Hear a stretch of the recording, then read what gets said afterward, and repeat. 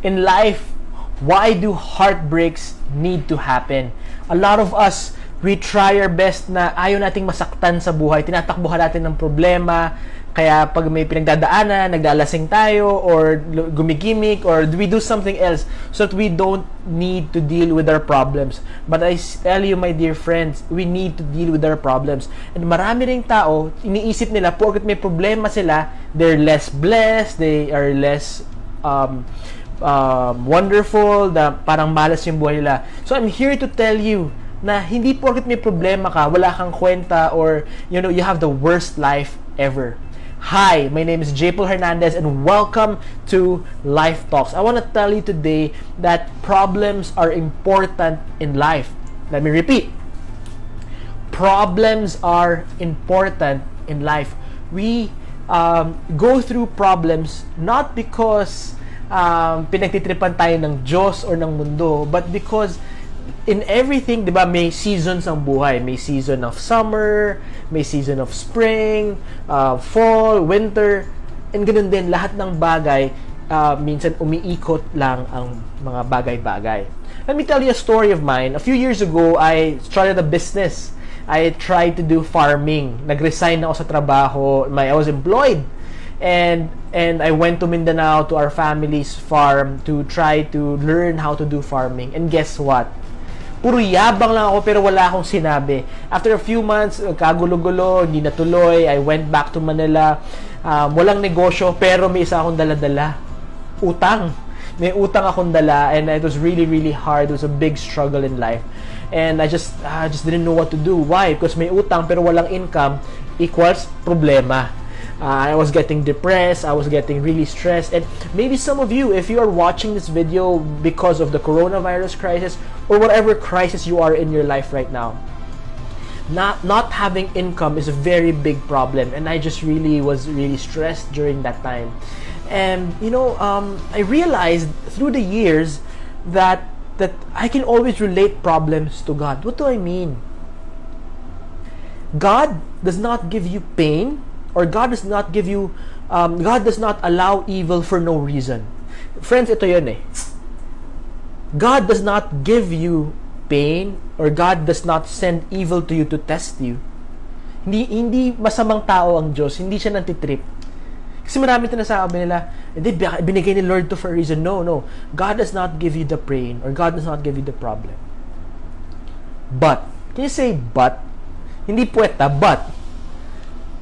But God allows pain to happen. God allows evil to happen. God allows something stressful to happen, not because He is mad at you, but God allows these things to happen for a purpose.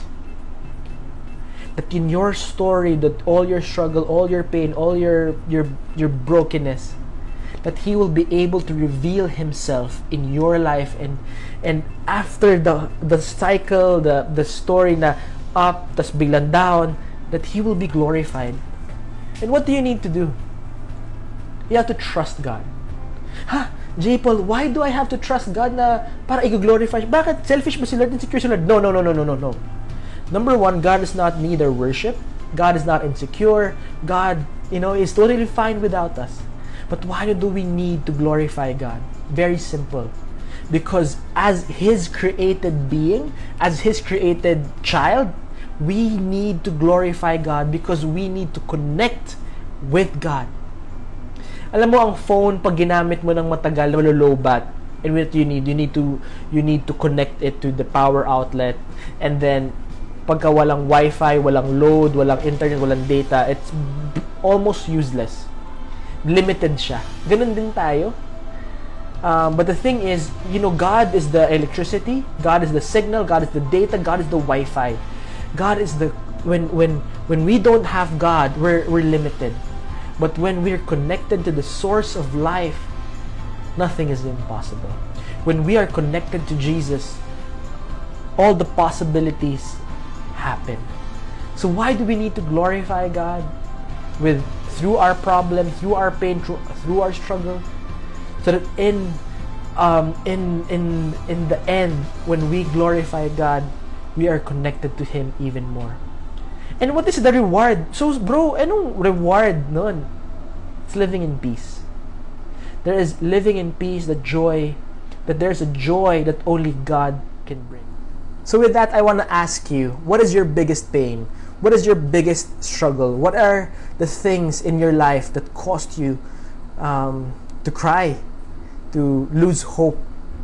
And these things, I want you to look back in your life. Di ba buhay ka pa? And since buhay ka pa, hindi pa tapos ang buhay mo. God has a plan for you. God has something exciting that He has purposed for your life. And your heartbreaks,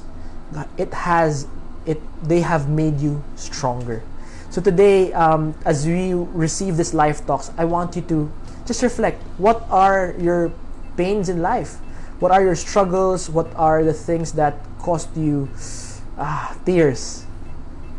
Ask God, listen to God, and just say, Lord, what is your message for my life? What is your purpose for my life? Friends, I know that life is not easy, but I believe if you trust God, if you believe that God is sovereign, if you believe that God has the power to turn your life around, then nothing is impossible. With that being said, I repeat, offer your problems, offer your heartaches, offer your heartbreaks. Because, when you glorify God through, overcoming your pain and not being, not failing, not falling, not faltering in your faith, something amazing is going to happen. Don't lose hope. Hold on to God, and your heartbreaks will become healing and will become blessing. Thank you so much for receiving this life talks, whether in video or audio format. I ask you to share it and tag people, and thank you for joining me today. God bless you. Have a great day, and see you again.